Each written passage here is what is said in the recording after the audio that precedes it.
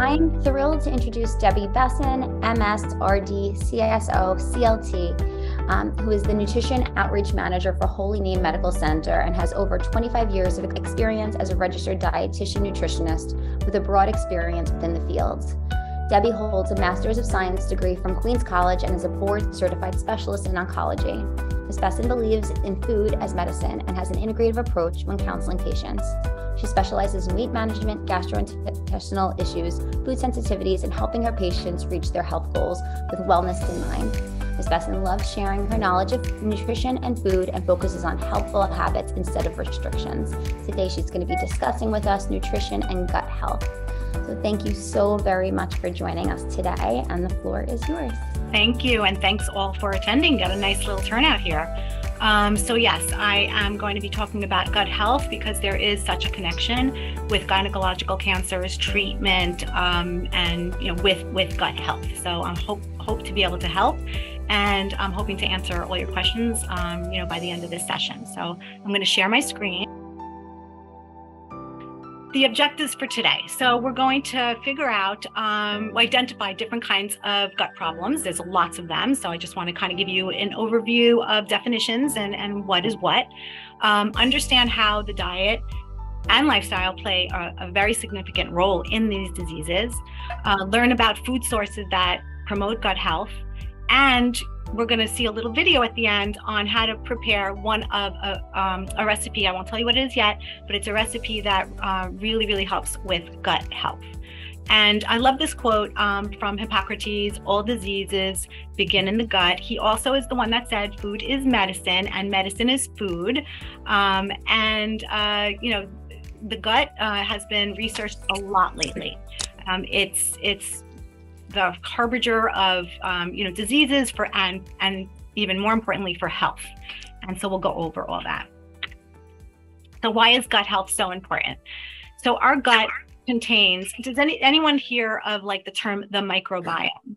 So the microbiome is a term for all of the trillions of microbes which make up the microbiome. And the goal is for these bacteria, because it is bacteria and other things, is to be healthy, because these bacteria are actually very important for many, many functions of the gut. So gut microbes are important. Why? For many reasons. Digestion and absorption of nutrients, protection of the interior lining, signaling of hunger cues, detoxing chemicals and toxins, controlling inflammation. 75% of your immune system is in the gut, so that is very much affected. And also gene expression. So, we all have our genes, and the gut does reflect on them. So they can turn on genes, they can turn off genes. And so for all those reasons, having a healthy gut is the goal.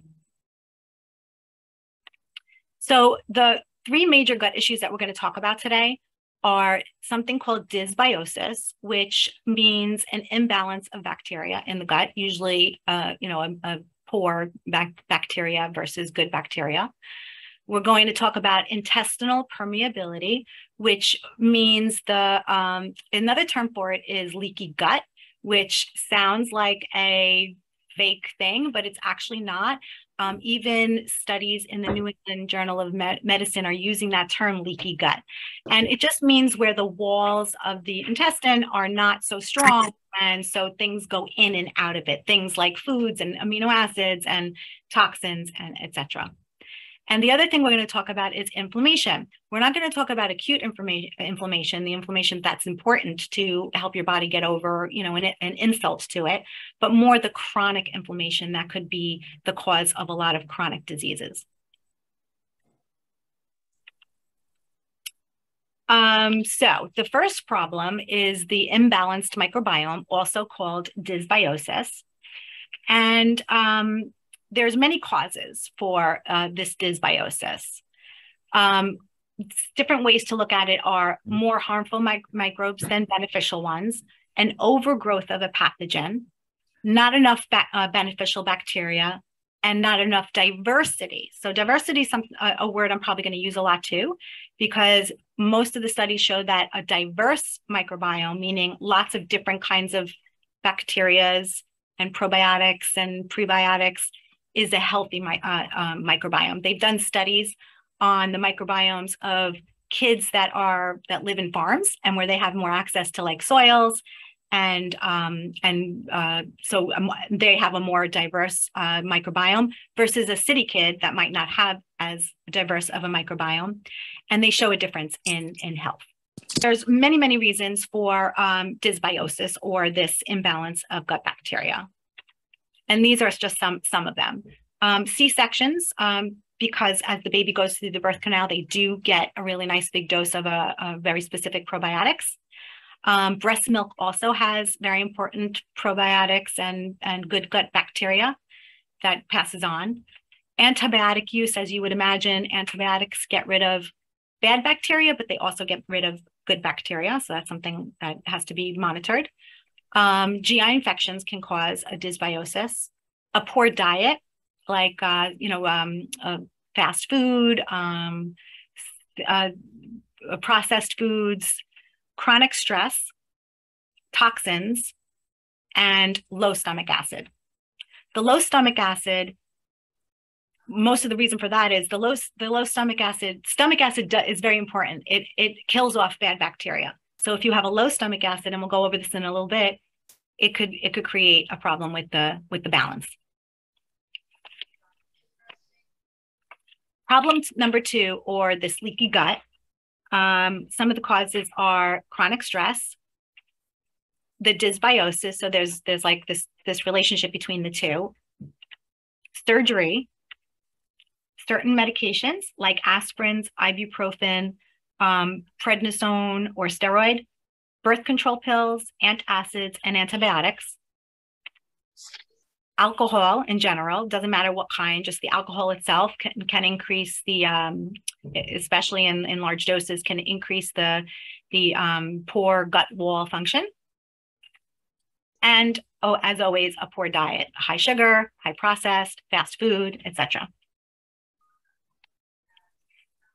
Some symptoms of leaky gut can include fatigue, certain food sensitivities, bloating, diarrhea, constipation, joint pain, skin rashes, brain fog, and a whole list. The third problem is inflammation. So again, we're talking about a chronic inflammation.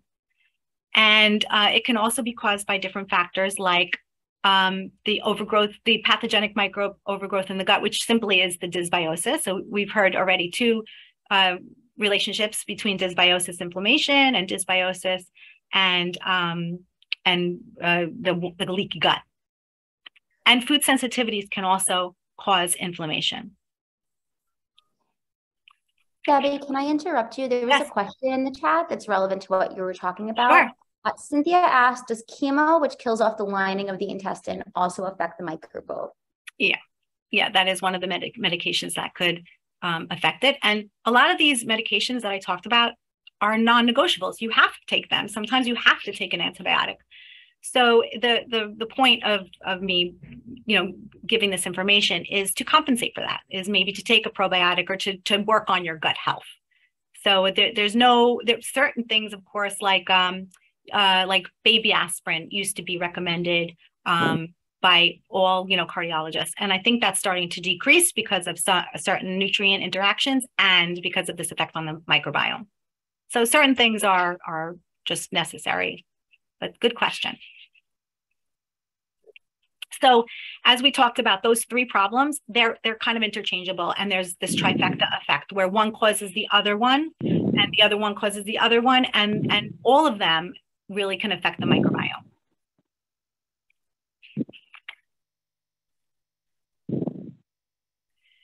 I just want to go over some of the bowel diseases. The first one is IBS, or irritable bowel syndrome. And that's really a description of a bunch of side effects or syndromes.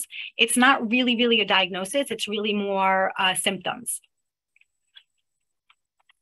IBD, or inflammatory bowel disease, those are diagnosable, and those are things like Crohn's and ulcerative colitis. Crohn's is often found in like the latter part of the small intestine, but it can affect the whole bowel, where colitis is really only found in the colon.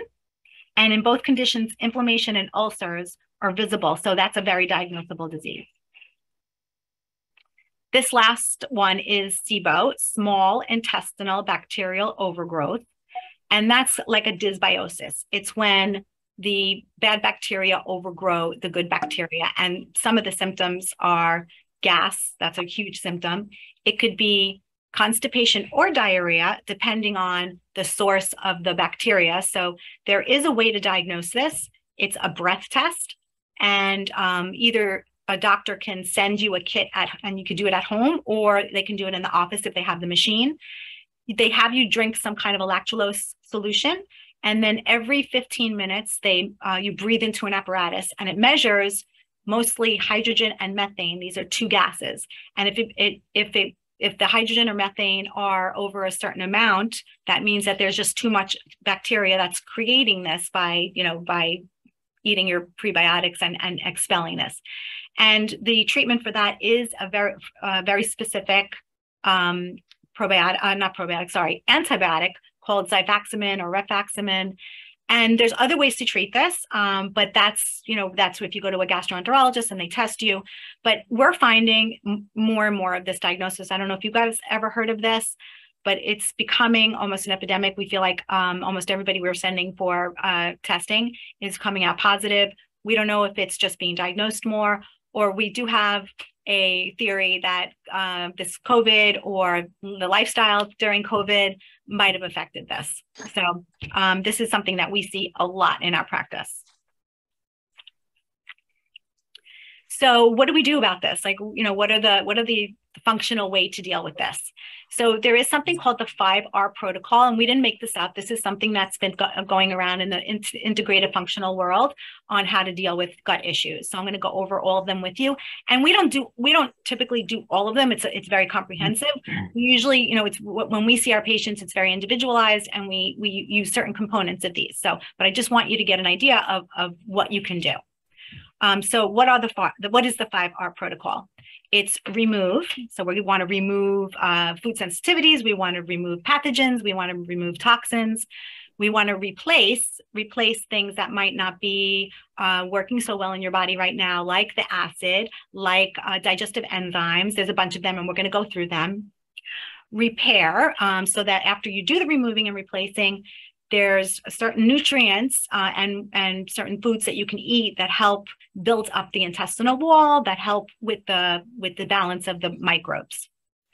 Then re-inoculate, which just means to get that balance better with either probiotic foods or supplements. And then we always like to add the stress reducing component, which is relax. And we'll go over all that. So the first one is remove. So we want to remove foods and microbes that compromise the gut. And this can cause dysbiosis, the imbalance, and inflammation. So that would be aspirins and ibuprofens. We already talked about that one. Alcohol, which again, depending on the dose, it can upset the microbiome. Caffeine, sugar and sugary foods, processed and refined starches, and those are just things that are like boxed or bagged that have a ton of ingredients in them, and processed vegetable oils and trans fats. So there are good fats, and there are fats that are not that great for our gut. Foods. So many people go on elimination diets, and there's a few ways that you can do it. Maintaining a journal and seeing if you can correlate a food with your symptoms.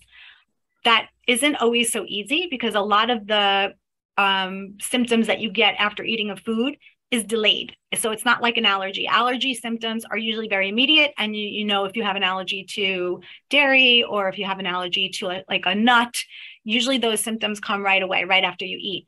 But with these food sensitivities, it's something else. It's usually a type 4 or 5 or type 3 or 4 hypersensitivity. And those could come up even up to like 3 days after you eat it. So it's very hard to do that. But some people are successful in doing that. Another way to do it is to follow a full elimination diet. And that would mean that you get rid of all of the triggers that have been studied. There are a lot of them. There's dairy, there's gluten, there's soy, there's coffee, there's corn. Soy is a huge one. So what does that leave you with? So okay. What does that leave you with? That leaves you with eating meats, certain fruits and vegetables. Certain, there is a list that you get. You get fish, zucchini, carrots, green beans, spinach, olives, and olive oil. And then for the SIBO symptoms, there's something called FODMAP. So that's an acronym for, it's FODMAP, and that's an acronym for all of the resistant starches that are in foods that could cause problems. They're all healthy foods, but if you're having this imbalance in bacteria, these higher FODMAP foods might really, really irritate it. So sometimes we take that out for a little bit. I'm not a big fan of that diet because it does take away very healthy foods, but some people really like to use that. It's never a diet for always. It's only for symptom management for a little bit until you can repair your gut. Some of the things that you can eat are rice, sweet potatoes, non-gluten grains, besides corn. And you can also have coconut products. So this would be like a full elimination diet. And then also with journaling, reintroducing the foods for a couple of days, 2 to 3 days, and seeing if you have some kind of a symptom. You can also follow a partial elimination diet. And that's, most people need help with that, maybe working with a dietitian or a health coach, because that's very hard to do, but it's doable. If you want to keep some things in and just with symptom journaling, you can get to the bottom of what's irritating you. A lot of people just go gluten and dairy free because those are two very common irritants. So sometimes I don't usually like to do it together. I usually do, let's try gluten free. And then if that doesn't work, bring that back in and let's try dairy free. But those are two very common ones. And another tool that I use is MRT food sensitivity testing. So this is a food sensitivity test that does not rely on antibodies like a lot of these other food sensitivity tests, but what it does is it measures your immune system's response with cytokines to 150 foods, and I just heard they're actually increasing it now to almost 200 foods, and 30 chemicals. And chemicals are actually very valuable to know because they'll test things like caffeine besides coffee, so you can have an issue with coffee but not caffeine, or to caffeine but not coffee. It also can test like food dyes and natural chemicals in foods like solanine or tyramine. It's very valuable. So when we get the results, we create a meal plan based on the very lowest of reactions that you have and then build from there. So it's like an elimination diet, but based on your system's reactions to these foods that they measure with blood work. Debbie, I just got a private message. Someone asked, what was the first foods you mentioned for elimination? For the full elimination diet, meats, any kind of meat, chicken, fish, zucchini, carrots, green beans, spinach, olives and olive oil, avocado oil, rice, sweet potato, and coconut products like coconut oil or shredded coconut, unsweetened shredded coconut. Thank you. You're welcome. Those are best. And those are the foods you can eat, not the foods you eliminate. That's how usually you start off with the full elimination diet. And then if your symptoms decrease, then you start adding, the other foods in very systematically. You can start with a vegetable, you can start with a fruit, you can start with an oil, whatever you're missing most maybe. But these elimination diets are not, you're really not supposed to do forever, because then you're a couple of things, low nutrient, and also your diversity of your microbiome is going to be affected because it's just eating the same foods all the time. So it's recommended for figuring things out, but not for long term. Okay. Another thing to remove besides the food sensitivities are the microbes like you would get with the SIBO and inflammation. There's a bunch of ingredients in foods and in supplements that would help with that. So like I said before, you can be prescribed a certain antibiotic called xifaxanmin or rifaximin. That's very specific for the SIBO. Or you can also opt for an herbal antimicrobial. And these ingredients are in some of the ones that I use. I use a very reputable company called Biocidin if someone wants to go to the herbal way. And it's very clean. It's in the therapeutic doses. It's been well studied. And that does help a lot of my patients. But I wouldn't like do this on my own. I wouldn't just buy oregano oil. I know a lot of people like to do that because I think it'll just take too long, and I don't even know if the oregano oil alone would help because it really is well studied with this company, so they make one.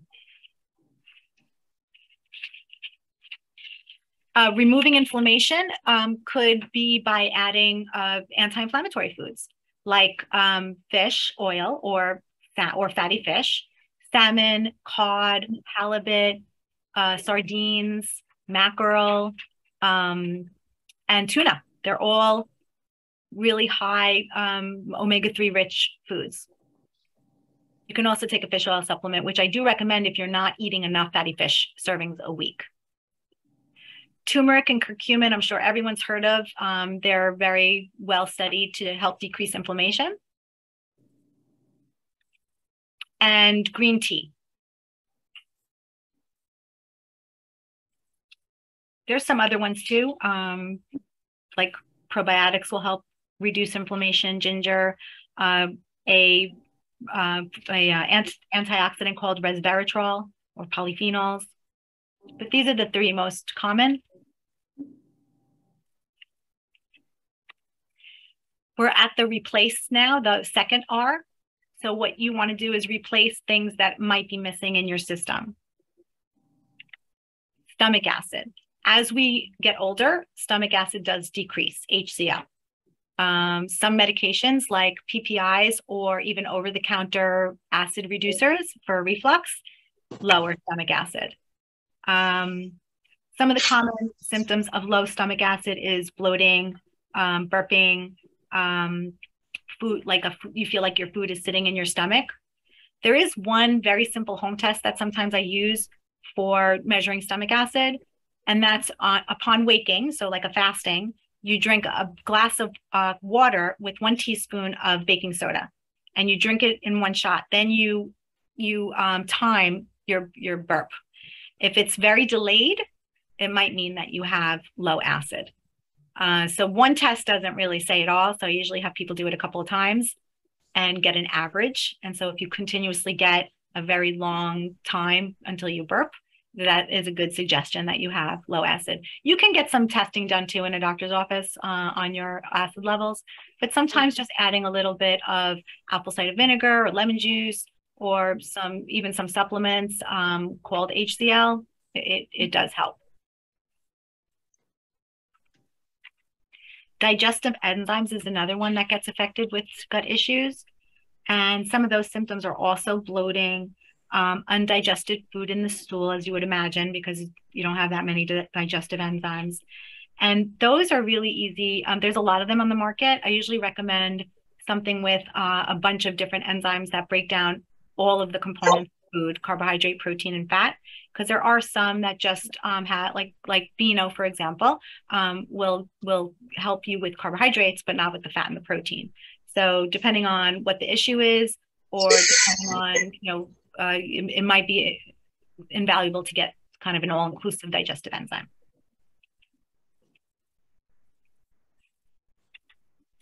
Bile is something that the gallbladder extracts when you eat fat. It helps break down fat. And so I usually see a problem with bile when people are either having a problem with their gallbladder or if it was removed. And that's something else that you can eat. Actually, eating a lot of fiber helps with taking away bile, or you can also take a supplement, like an added bile supplement.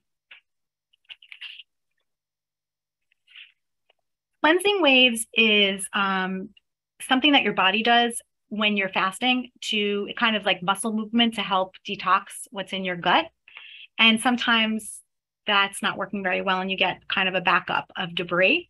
So some of the ways to improve cleansing waves, first, there's these motility agents that you can use. Some of the natural ones are ginger, but there's other ones too. But also adding apple cider vinegar or lemon juice can also help that. But also just like fasting in between meals without snacking, or having a long fast between dinner and the next day's breakfast. And by long, I mean maybe 13 hours. Which is very reasonable, but your body really does need those fasting times to help kind of get rid of the debris, so to speak. And nutrients. So with a lot of these issues, the diet changes, but also with low acid, a lot of nutrients need acid to get absorbed. And so with low acid, with the diet changes, with maybe a fat malabsorption, some nutrients do get lost. So it is important to maybe be on a good multivitamin, or just make sure that you're getting nutrients in an alternative way until your gut health has improved. The third I think we're on 3, it's repair, so repair damage. And this is where some food components and some supplements can really help with decreasing the inflammation, helping the gut wall get sturdier. And here are some of them. Gelatin and bone broth. So bone broth, because of the gelatin and the collagen, can be really helpful. L-glutamine is an amino acid that they found to be one of the gut's best resources for fuel. Colostrum, which I really don't dabble in, but that was one of them. And zinc carnosine has been really well studied at 75 milligrams twice a day for rebuilding the gut wall.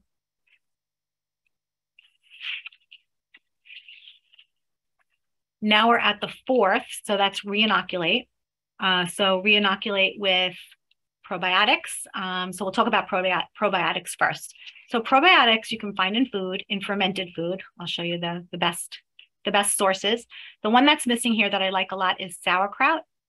Sauerkraut you can find in the supermarket now, but you have to be careful because they're not all, if the ones that are pasteurized or the ones that are heated or the ones that are made with like more of sugar and vinegar, those don't have the bacteria. So what you're looking for is a raw sauerkraut that is fermented with salt.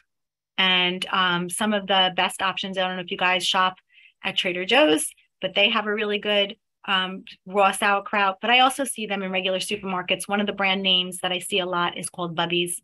And so they have a lot of things. They have pickles, they have sauerkraut, they have some other fermented vegetables in the refrigerator section that you can choose. So if that's something you like, I highly, highly recommend that. And then of course, the fermented dairies like yogurt and kefir. And kefir is actually one of the highest probiotic counts than any of the fermented dairies. Some people don't like it because it is a little soury, but I love it. I have it every day. And then kombucha is a fermented beverage. And that's also, taste specific. Some people like it, some people don't, but that's also another great way to add some probiotics to your diet.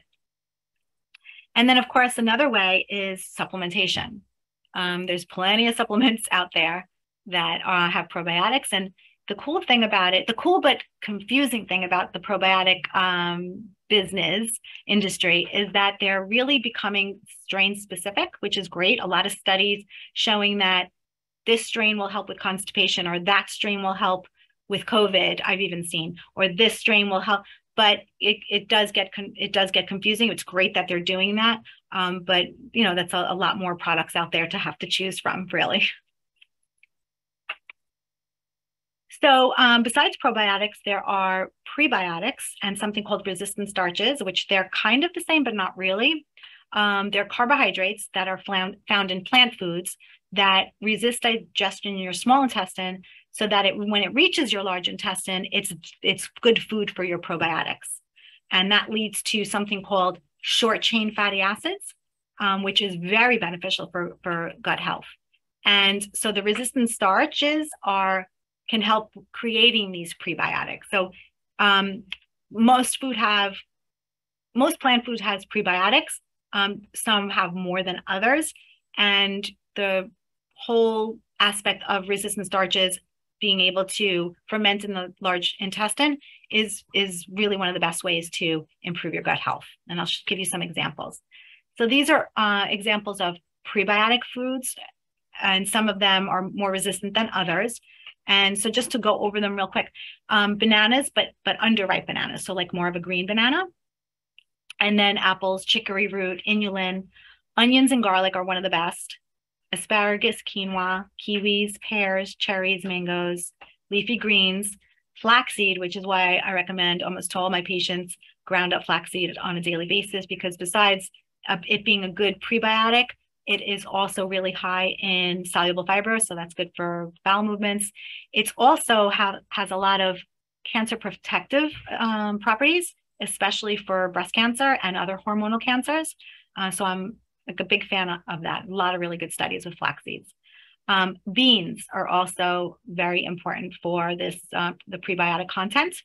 And then if you look all the way to the right, I did a lot of cooked and cooled rice, cooked and cooled potato, cooked and cooled oats.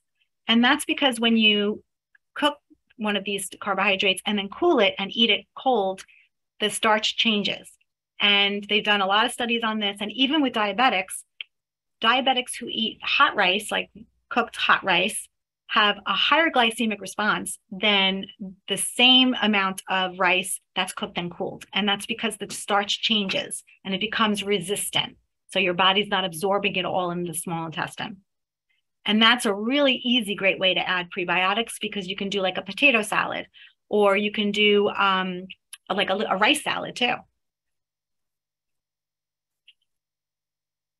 Debbie, there was a question. Nancy asked, you mentioned a good multivitamin. What's considered a good multivitamin? And she's wondering if you can have sugar, ginger every day. Sugar, ginger, I guess it's like a candy, right? I'm sorry, I said sugar. I don't know. I read sugar, but she didn't write that. Ginger. If you could have ginger every day. Yes, why not? Absolutely. In what form? In any form. In tea, as an herb. If you just want to, yeah, why not? Absolutely. And the multivitamin question. So multivitamins. So a little bit of everything, something clean. So it doesn't have, like, a lot of my patients like chewy gummies, and the compliance is really good for that. But two things. Number one, there's going to be sugar in there. Number two, you can't fit a lot in a gummy vitamin. So I'm not a big fan of those, even though I also enjoy taking gummies. But what else are you looking for? The one I like has a really good dose of D. Also, a lot of my patients get pill fatigue because they're already taking other things. So one that you don't have to take 4 or 5 or 6 to get the right dose. So I have one that I recommend that I like a lot, that you only have to take one. It's actually called One, and it has 2,000 IU of vitamin D. It has a nice dose of B12, which I feel like a lot of people are missing as well. The only thing it doesn't have is magnesium, and that's because magnesium is a big mineral. It's hard to put into a pill, so that usually you have to take separately anyway.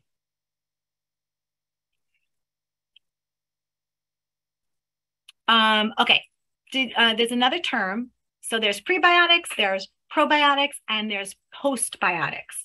So postbiotics is when your probiotics eat your prebiotics and it creates postbiotics. And those are also considered short chain fatty acids. But there are some other substances that they release are also very important: vitamins, enzymes, amino acids. So the postbiotic is just like the product of this fermentation of the resistant starches. Does that make sense? And butyrate, the first one that I wrote there, is the most common. That's the most studied, and it's the most common. And I'm hearing such amazing information about butyrate itself. It's the preferred fuel for the gut. It also has a gut-brain connection. So it does clear out, I want to say ammonia, but it helps the brain with brain fog. I'm really, really enjoying what I'm reading about butyrate. And butyrate you can take as a supplement, but you can also create butyrate with what we just talked about with the prebiotics and the probiotics. Here are some of the benefits of not just butyrate, but some of the other postbiotics. So immune system support, the gut lining. It helps with hunger, mood, and healthy blood pressure and cholesterol levels.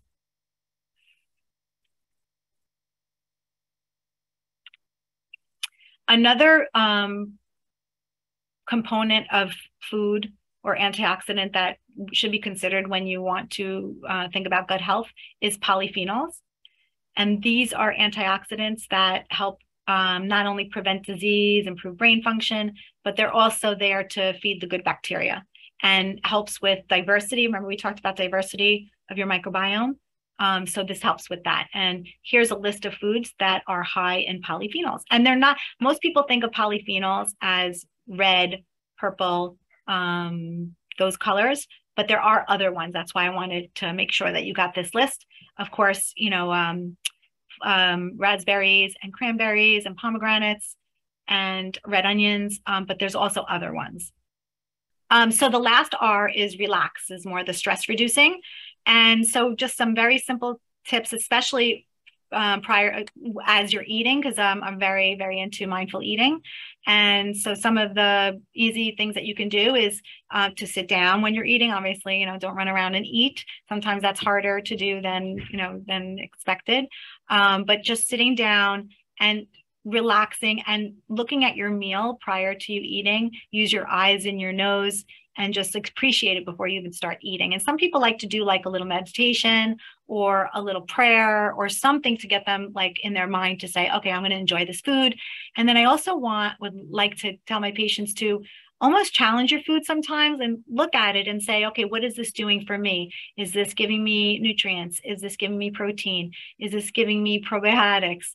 And sometimes the answer to that, what is this doing for me, could just be joy, you know, like a dessert that doesn't have any nutritional value at all. And that's 100% fine because the joy is very important. But what you want to do is look at the frequency of that. You don't want to do that every meal. You know, every meal shouldn't be just joy is the answer to this question. It should also start being nutrients and, you know, healthful things. Pause, sit in silence, no phone, television for 30 seconds. I thought that was funny when the 30 seconds, because I just kind of borrowed this particular slide and I left it in there because I was, you know, you'd think it would say 30 minutes, but people actually 30 seconds of not using their phone, it might be a lot. And then chewing. Okay, so I have two little tips for really slowing down. One of them is to put your fork or utensil down in between every bite, because if you don't, then your mind is going to go right to that next bite and not think about what's in your mouth. What's in your mouth is very important because you're going to chew it. As you chew it, saliva is produced and saliva has digestive enzymes. So really digestion starts in the mouth if you let it. And it's very important, especially for anybody who has gut issues, to chew your food. I usually say 20 times. I know that's a lot. So if we can get 10 to 20 times, if it's a solid food, if it's like yogurt or oatmeal, you don't have to chew it 20 times. But the point is to make it kind of a mush, to enjoy it so that you're getting satisfaction, so that you're eating slow, and to start that digestive process, which is really, really important. Some other relaxation tips is exercise. There's a study that I know of that compared yoga to medication for IBS, and yoga and the medication were equal. So I thought that was really interesting.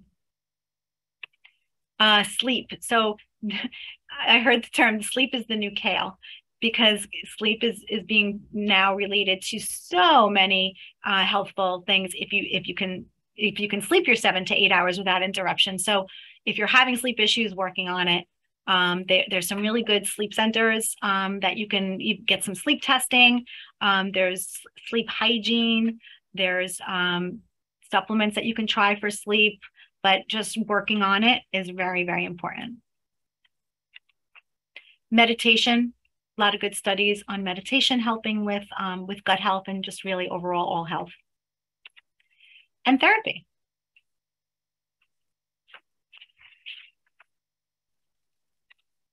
So I just want to talk about the whole foods diet, and that's really just an unprocessed food diet, and show you that it's really not as hard as maybe, it might sound.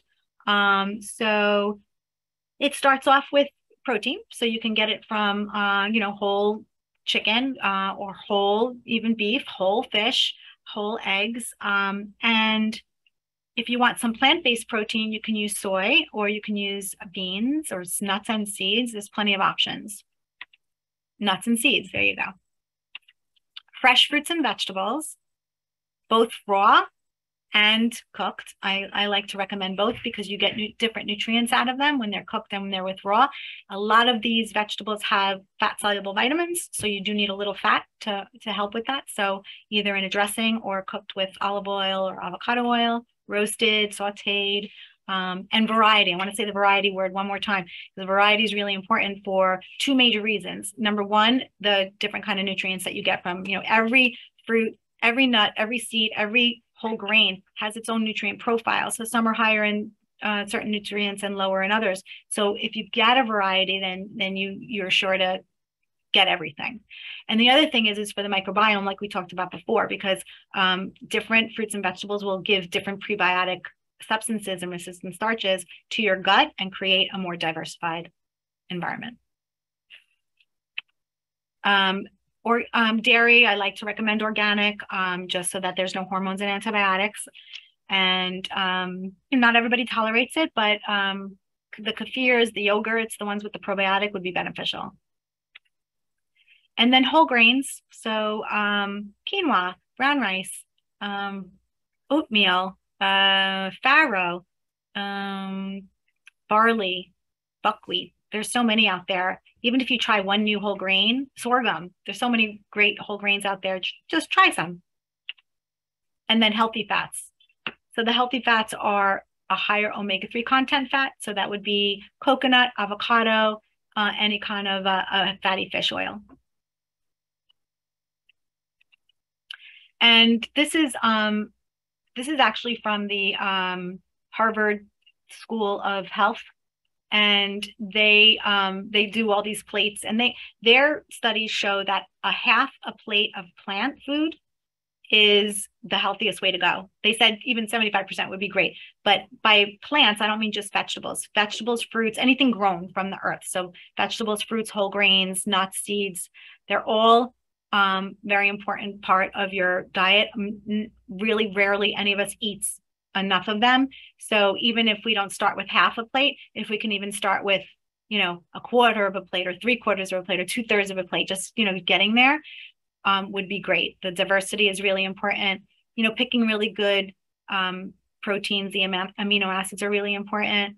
And the carbohydrates. So, there's a carb and there's a carb, and any unprocessed carb is good. It'll give you a lot of nutrients. What you don't want is something that's too processed, too white, too depleted of nutrients.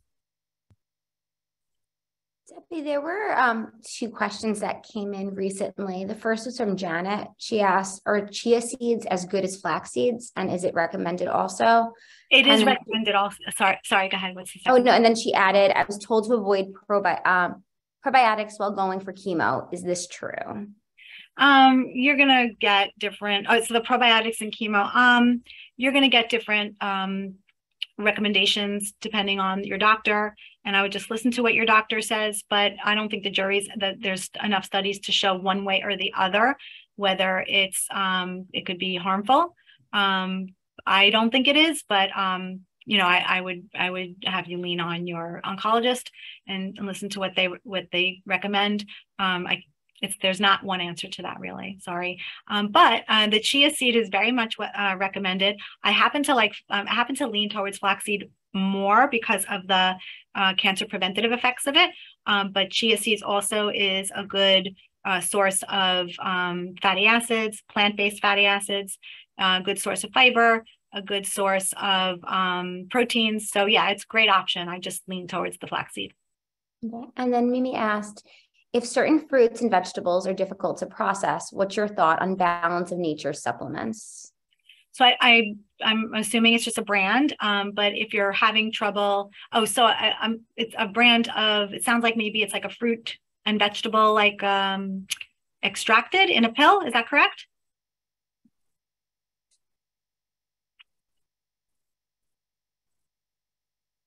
Not sure what that is, but I'm assuming if it is that, then I guess there's a place for them. But no, you can never really replace a food because it's going to be lacking that resistant starch. That's going to be lacking certain, it'll have some antioxidants, but not all. You always want to look at the whole food first. If you're having problems digesting fruits and vegetables, that's some gut health that you need to work on. So maybe enzymes or, following, a diet for a little bit. But yeah, that's a lot of people kind of blame the fruit and vegetable, but it's really your gut. That's the problem. And then there was one other question that came in. What do you think of Joel Fuhrman, MD? Yeah, he's an integrative doctor. I can't place exactly what his, if maybe you can help me, but there's other ones too. I'm a big fan of Mark Hyman. Does that sound familiar to anyone? Mark Hyman? He's really, he's getting a little commercialized, but he's very well, researched and studied. So I like what he has to say.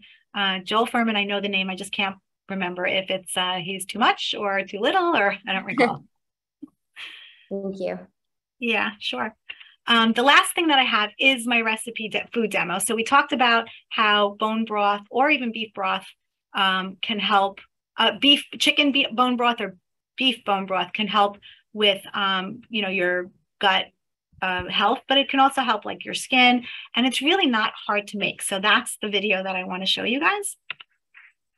And let me know. I hope you can hear it. Can you hear it?